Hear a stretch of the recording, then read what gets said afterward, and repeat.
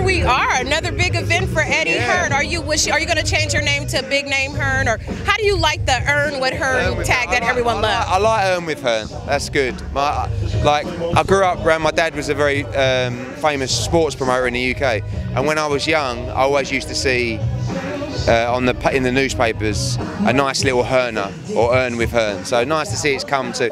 It's just that the Americans call me Eddie Hearns, and there's no S, but I like it. I want to be Eddie Hearns. I like it. Because as long as they're talking about you, that means they're paying attention, right? Yeah, and we're here today. Obviously, this is something completely different. And I see people turn up. Look at. I mean, we've got an hour and 20 minutes to go, but look at the kind of people that are turning up, right? The younger generation, the kids, and I think sometimes in boxing, people are a little bit archaic, and they want to grow the sport, but they don't really want to grow the sport. You know, it's like they don't really want to let people in. So, like the criticism now about this event, yeah, we understand that there'll be a lot of people watching this event, but they're not going to convert into boxing. Well, once they get in, it's our job to convert them. Do you know what I mean? But unless you get them in, how do you convert them? So we've got this massive opportunity here where we're going to be holding an event at Staples Centre with 20,000 people, with millions of people watching around the world, who are going to be watching these two guys fighting, but also World Championship boxing on the undercard. So if we can show them why we fell in love with the sport, will they fall in love with the sport? That's the big acid test. I'm such a believer in boxing that I believe once you see it and feel it and touch it, it's very hard to let it go out of your life. Whether you're a fan, whether you're a promoter, whether you're a broadcaster, a reporter, you know, it's addictive, isn't it? So we want them to be addicted to the sport. This is some good momentum to follow up on. Devin Haney had a massive win last night. He's of the younger generation, just 20 years old. Does he have any plans to come out for this fight and take place of any activities? He's going to be in the card. So yeah, I mean, and there couldn't be a better fit for Devin. You know, he's 20 years of age. He's the guy that you should be showing these kids. Look at this guy. You know, do you like boxing? No, I don't really follow boxing. You know, I'm here to see Jake Paul and Logan Paul and KSI. Well, let me just show you this guy, Devin Haney. You know, watch him. Wow, I'm a fan. You know, and all of a sudden, they're sticking. And Devin's perfect for this. Billy Joe Saunders as well will defend his WBO world title. And you know, we're getting it's funny because when I announced this card, I said we're not going to have any YouTubers or celebs on the card. We're going to have KSI and Logan Paul, and we're going to have World Championship boxing. The fight fans said you're a joke for putting a YouTube fight on, and now the YouTube fans are saying you're a joke if you don't put on another YouTube fight. So now I've got Jake Paul, Logan Paul's brother, saying let me fight, and we'll see what happens. But this time around, you know, everything changed because I was asked to get involved in the first fight, and as a hardcore boxing fan, I was like, nah, it's not for me, you know. Where are you doing it? Manchester Arena. I said, that's the biggest arena in England. Don't be silly. Who's broadcasting it? It's on pay-per-view. Pay-per-view? Are you mad? Sells 20,000 tickets, sold out the arena, 1.3 million pay-per-view buyers. And you know what? The fight was quite good. Yeah, it was. So I went to the guys and I said, look, if you want to do it this time, let's do it properly.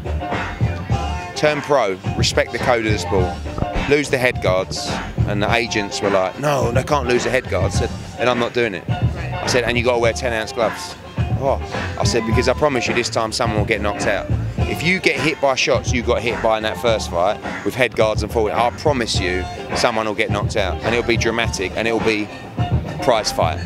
That's what it is. It's going to be a hell of a night, a great night of entertainment for the younger generation, for the older generation, because we got Billy Joe Saunders, quite a formidable champion in his time in the ring. How has the acquisition of Billy Joe Saunders over to Matchroom been, and the transition and preparing for this fight card for him? It's good. It's been early days. I mean, again, I've got a bit of stick saying, oh, how can you put Billy Joe Saunders on this card? The same reason. Just grow his fan base. You know, I want to grow his fan base in the US. Obviously, it'll be broadcast in the UK as well.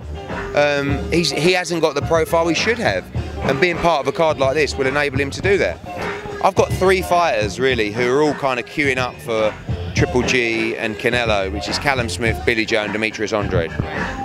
People either don't want to fight them because they're too good or too dangerous, so they either got to fight each other or try and break through and get that big fight. So we need to keep them active, we need to make sure their profile continues to rise, and then land them in a big fight, or just put them in with each other. With that wealth of middleweight talent that you have with Billy Joe and Canelo's over there, Andrade's over there, have you ever considered maybe doing something like a tournament type of thing, like the World Boxing Super Series, where you throw them all in the mix? Would they even be amenable to that? Yeah, I mean, as it goes, like, tournaments haven't generally worked in the past. Like, the World Boxing Super Series has been good. Some people have pulled out. Some promoters have stopped the best going in. Like, if you're going to do a tournament, you need the best of the best. So you need everybody to be on board. You need all the different promoters to be on board. But we do have that middleweight and super middleweight mix at DAZN, where something like that might be possible. So we're just maybe an hour. All the young people, look at all the young people who are showing up. They're going to be excited to see this. Any final words or any insight for what the build-up is going to be like to November for the fight? It's going to be very different today. Like, I've been told, just say a few words and let them two go at it. You know, this is what they do.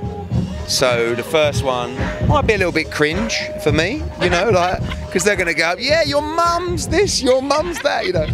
But it is what it is. You've got to embrace it, and you've got to understand that these people are here because there is a boxing match happening, and they wouldn't be here if we had a press conference for a standard fight.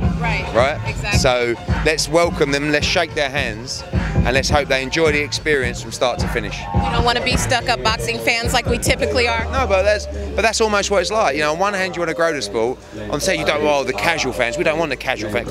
The casual fans are what makes the sport huge. You know, you look at American football, these people aren't like watching it all day, researching it all day. They're going to work, and then on the weekends they're saying, right, who's playing? Yeah, I'm in. That's the same, that's what boxing's got to be like. You know, the fans have got to say, oh, boxing, yeah, who's on? You haven't got to follow it religiously, you haven't got to watch content every day repeatedly. But the more hardcore fans, the better.